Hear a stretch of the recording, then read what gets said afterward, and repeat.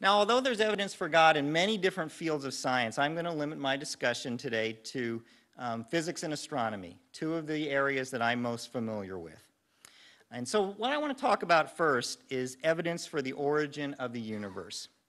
Now, at the beginning of the 20th century, most scientists believed that the universe had always existed, that it was infinite in both space and time, that it basically was unchanging. And this idea, this model of the universe, was called the steady state model of the universe. It's a model that's philosophically appealing to many scientists because an infinite universe allows infinite possibilities. Even things that are very improbable can happen if you have an infinite amount of time. But observations over the last 70 or 80 years, beginning 70 or 80 years ago, began to show that the universe seems to have actually had a beginning about 14 billion years ago, and that all the matter of the universe was at that time condensed into a very small, a very dense, and a very hot region of space. And since then, the universe has expanded outward. It's somewhat like an explosion from which we get the name the Big Bang, but in fact, it's really not an explosion, because before the universe started, we don't know that anything actually existed that we know of now. And when the idea that the universe had an origin was beginning to be developed in the 1930s, many scientists found this philosophically unappealing. The British cosmologist Sir Arthur Eddington wrote in Nature in 1931, "Philosophically, the notion of a beginning of the present order of nature is repugnant. I should like to find a genuine loophole."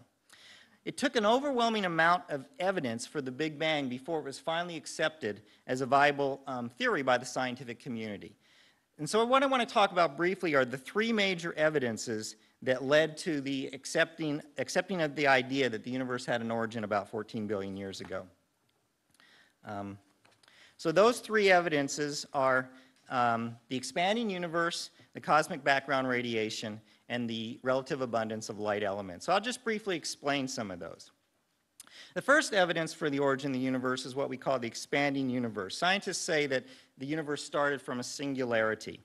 Now, the first observational evidence of this came in 1921, when Edwin Hubble, who the Hubble Space Telescope is named after, began to observe galaxies. And what he observed is that the farther the galaxies were from us, the faster they were moving away from us. This is sometimes called the raisin bread pudding, or the raisin bread model, and here it is.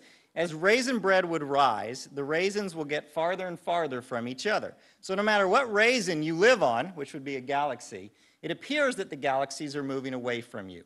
And the farther the galaxy is from you, the faster it's moving away from you. And so if you ran the film backwards, you would come to a point when all the galaxies, when all the matter, when actually all the space in the universe was condensed into a small hot region. A dense hot region actually would be a better way of saying it. So this observation from Hubble got the idea rolling that indeed the universe seemed to have had a beginning. The second piece of evidence for the origin of the universe is the cosmic background radiation. Physicists had realized from the 1920s that a universe that expanded from a beginning would initially be very dense and very hot. And in 1948, two physicists, Ralph Alpher and Robert Herman, predicted that if the universe started in a hot Big Bang, that there should still be some residual heat or some radiation left over from that initial state. Consider this example. All right.